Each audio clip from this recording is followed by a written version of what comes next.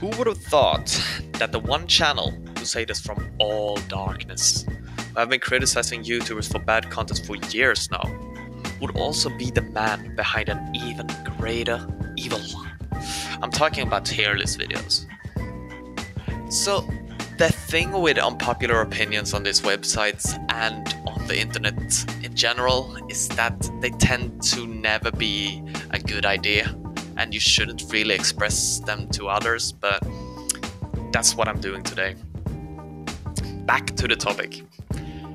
On April 25th, YouTuber iDubbbz uploaded a video titled Fast Food Tier List, in which he ranked 19 fast food restaurants on a tier list ranging from F tier to S tier.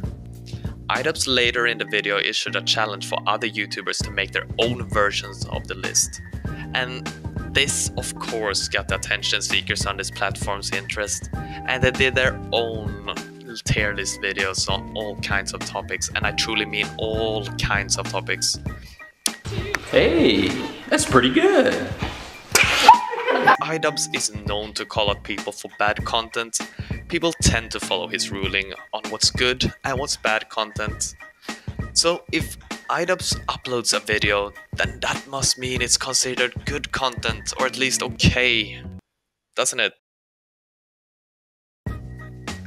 Humans love to categorize different stuff.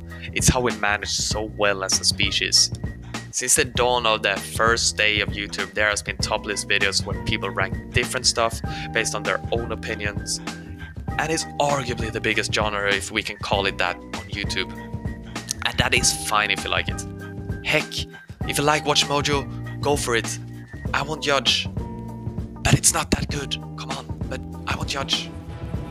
They're the modern day Davids and Goliaths. I'm Ashley with Watch Mojo, and these are the top 10 times anime weaklings defeated powerful opponents. What? My problem is not the tier list videos, nor the ranking videos. My problem is the zero effort videos of the tier list videos. They look identical to each other, and they don't require much work at all. And what I don't get is that people actually buy into it. Come on, there's plenty of good videos out there, and there's creative top tier videos that there is a lot of work behind, but now they're getting foreshadowed by these videos? That's not very fair to either of us. This may be an unpopular opinion or not, but it needs to be addressed, because the viewers deserve some decent content after all. Come on, we had a rough year, with teasers taking over YouTube and our precious memes about to get banned. We deserve some actual good content, because this is your profession after all.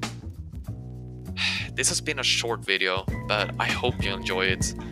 Thanks for watching. Bye.